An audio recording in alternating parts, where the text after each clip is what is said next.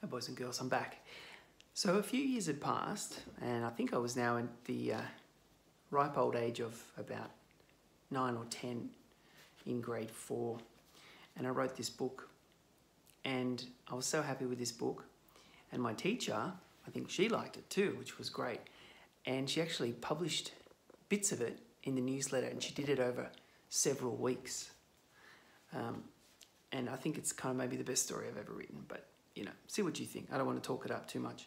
It's called Ralph the Cooking Dog, written by Graham Trewin, but I haven't got my name on it.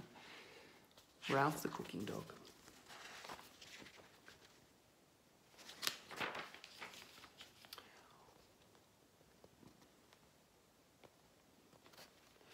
Whoa, that was close. One day, when I went to a barbecue, I saw a black and white spotted dog cooking pancakes. I said to a man standing next to me, "Why is that dog cooking pancakes?"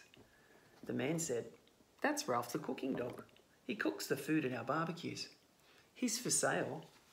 "How much?" I said. $20, the man answered.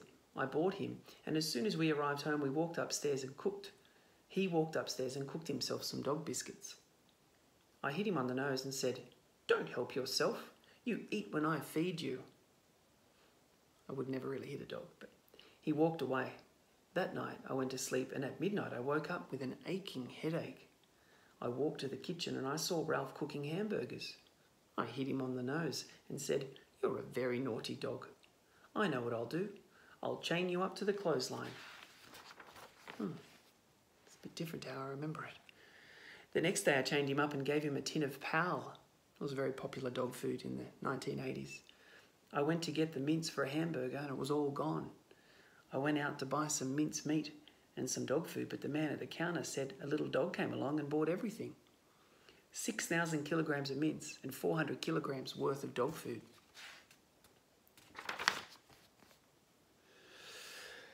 I drove home and went to sleep. I woke up at 10 p.m. and I heard Ralph barking, and then I heard a man yell, "Ouch!" I went outside to see what was happening, and I saw a burglar. I called the police before the robbers saw me, and the police came down to catch the robber. They caught him and gave him 10 years in prison. I put Ralph in my bed, and in the morning I made him some sausages, and he ate them all up. The next day I gave him some money to buy a drink, but he bought 2 drinks, one for me and one for him. It was lemon solo. We had the drinks with our hamburgers, and after that, we went to the Easter show. We went on the go-karts and the Dodgem cars. We had great fun. We went on all different rides, and we went to see the firecrackers. I think I've said went too many times. We bought some show bags, and we bought the horror show bag, the Bertie Beetle show bag, and lots more. You can still get the Bertie Beetle show bag. It's good value. The next day, we nearly made ourselves sick from the food in the show bags. We drove to see The Goonies. That was a popular movie for a time in the 1980s. We drove to see The Goonies and we enjoyed it. After that, we drove back home and Ralph cooked me some pancakes. The end.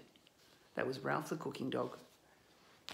So boys and girls, what I'd like you to do is to write a story. You might just type it up on a Google Doc, or on the Google Doc that I share with you. If you want to write just on it, "I'm making my own book," you might do it on paper, and you might try and stick it together, staple it if you've got a stapler, or just, I don't know, you could tape it together, but turn it into, if you can, a real book.